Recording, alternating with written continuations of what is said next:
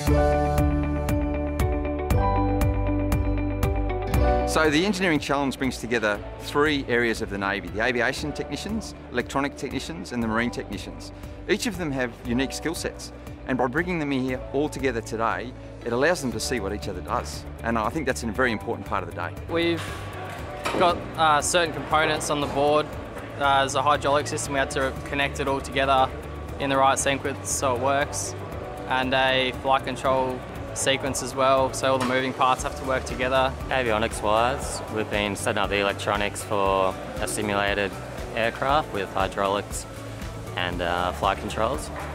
It's a little bit different to what we do back at work, but there's definitely real world skills that we can use in this environment. A lot of today is a lot of wiring for us, so this is going back to the fundamentals where we can use what we've learned to make wire repairs, set up new systems, etc.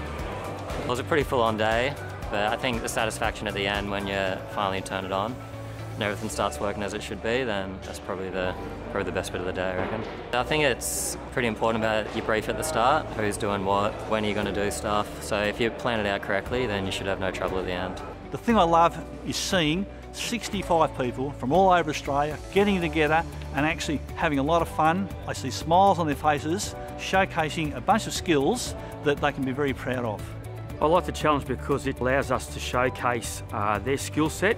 These are the guys and girls at the squadrons who do the backbone work of maintaining aircraft so that we can project that capability as required by the government. It allows them to showcase their skill sets and put out there, what can be done.